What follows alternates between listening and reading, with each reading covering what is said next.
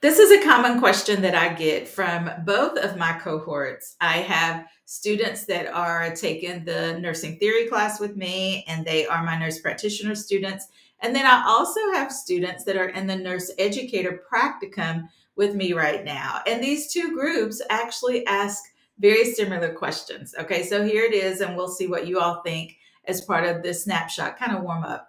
What are going to be the steps that you're going to take to ensure you're ready for practice? Now, this is if you're at the bedside as a clinician, again, thinking about that nurse practitioner student, or if you are that nurse educator student who is trying to either hone in your skills as a current nurse educator or develop some of those new skills that perhaps you've never been exposed to before because you haven't taught, at least formally taught, because we know all nurses are teachers, but you haven't formally taught in the classroom. All right, so what is going to be that key strategy to ensure that we show up as ready as possible, that we're competent and confident? Okay, we know that those kind of go hand in hand.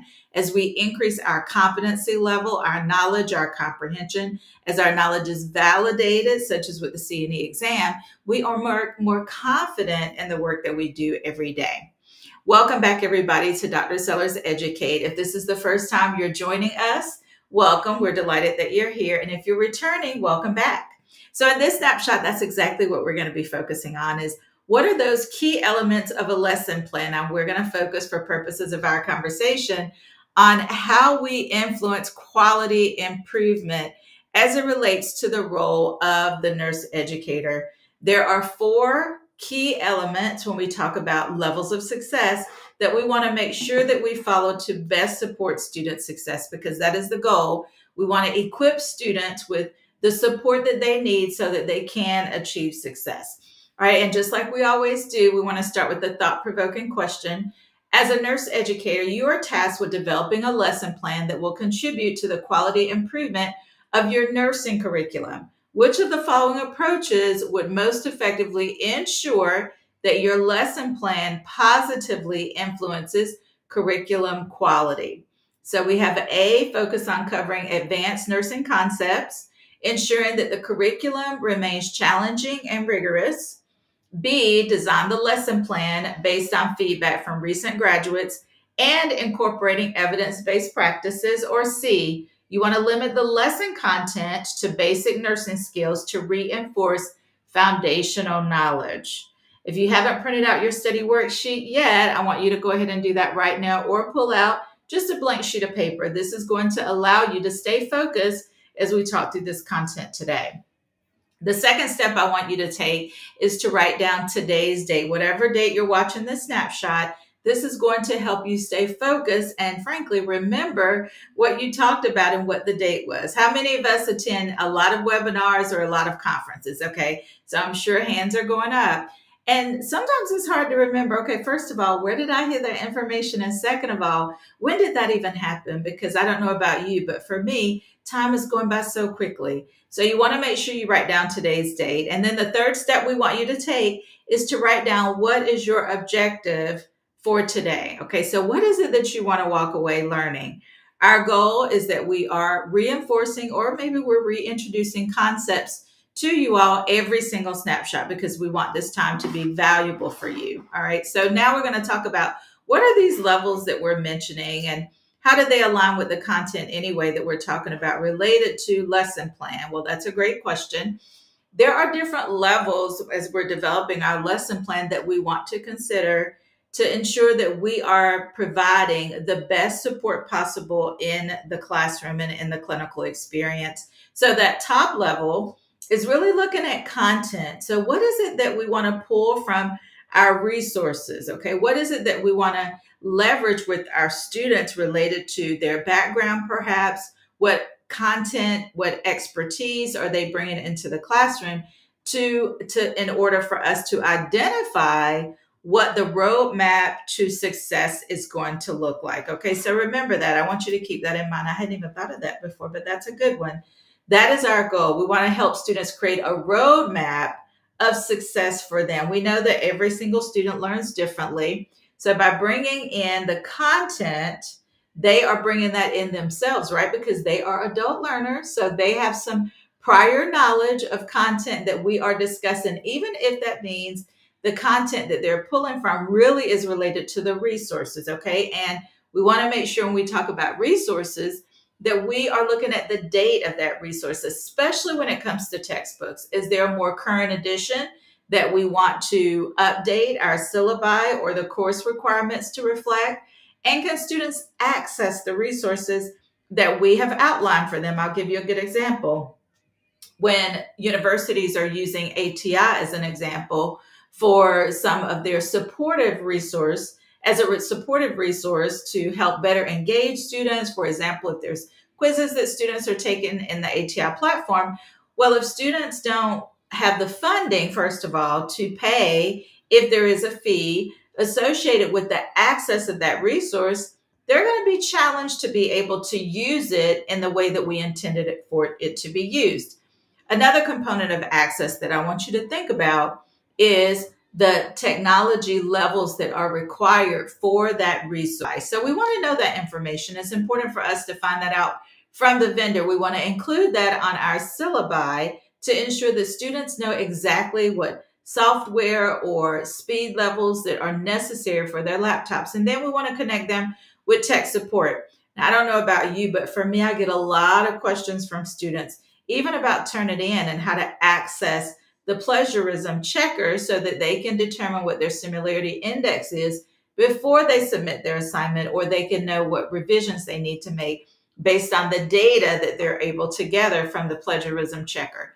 So when you think about resources, you want to think about access and what resources are available to help support students with any barriers that they may have related to access. Next is going to be prior class performance. What kind of feedback that we receive from the students in the last class that actually took the class? Are there going to be necessary changes that we need to make? Or did we make those changes? And then thinking also about how we evaluate our students related to that specific content. And then that core component of the lesson plan are going to be those activities. What specific teaching strategies are we using to engage our students? And what level is that engagement? What level is the learning that we are developing or crafting for the student interaction that we are having with them? You think about Bloom's taxonomy, pages 188 and 189 in Billings and Halstead as an example. You want to look at the level of Bloom's that's associated with that activity. We know with our nursing students, we want to advance their comprehension of concepts in a way where they may start at that lowest level, which is remembering, but we want to progress students to the application and analysis level so that they will be able to develop clinical judgment skills in clinical practice. All right, so those are some of the key elements when we talk about lesson plan. These are the 4 success levels. So we want to consider the content that we are teaching, how it aligns with the program outcomes. The resources, is there a more current edition? Can students access that resource? What support is provided to students so that they can access that information? Are there barriers when we think about accessing that information? And then the feedback from students in a prior class. What do we do with that data? Did we look at the data? I know it can be hard sometimes to look through that feedback, but it's a really important part of the process when we think about lesson planning. And then the last core element is going to be those engaging activities. What are the levels that we are developing our teaching strategies? How are they aligned with the various levels of Bloom's taxonomy? We don't want to just stay at that lowest level. All right, and then next is going back to our thought-provoking question. So let's see how you did. If you chose B, you are correct. Design the lesson plan based on feedback from recent graduates and incorporating evidence-based practices. All right, so let's talk a little bit about the why.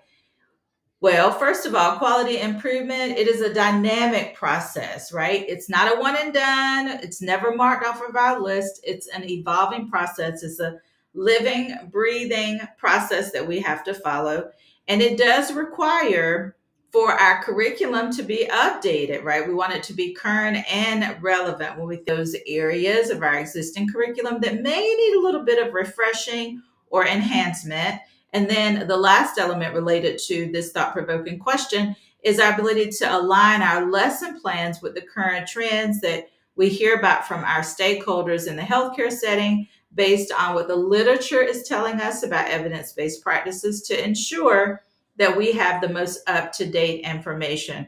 This is not only going to best prepare our students for the healthcare environment, but also it helps us stay current and knowledgeable about what's actually going on in the healthcare setting. So we want to do our due diligence, not only for our students when we talk about quality improvement and our goal of ensuring that we are aligning our curriculum with the program outcomes, but it also helps us be a better nurse educator and keeps us current with any trends that we may want to know about. So next steps for you. On your study worksheet at that very in that very bottom section, we refreshed our study worksheet a couple of weeks ago. So hopefully you have the most current version, and it's right here in the description. But the next step for you, hopefully, is moving forward on your journey. We heard from Jen, and we enjoy hearing feedback from our nurse educator colleagues. She shared with us that she felt like the expertise that she was able to gather from our time together was exactly what she needed. She says that our content was delivered flawlessly. We had a fantastic plan that helped her be successful. She knew exactly what to do. All right, I want to pause right there. How many of us have been very frustrated on this journey because we didn't know what resources to use, what next steps to take? Well, that's exactly why Dr. Sellars Educate is here. We are a team of content experts that are certified as nurse educators, and we want to support you as you move forward. We don't want you to go through the process alone, okay? That can become very overwhelming, and that's why more than 50% of the nurse educators never take the exam, right? We all start out with this great goal, but we're not able to accomplish it because of competing priorities and lack of support. So we appreciate whenever we hear positive feedback from our colleagues, and we look forward to hearing from you soon. Reach out if you have questions. Info@DrSellersEducate. Have a great one, everybody. Bye-bye.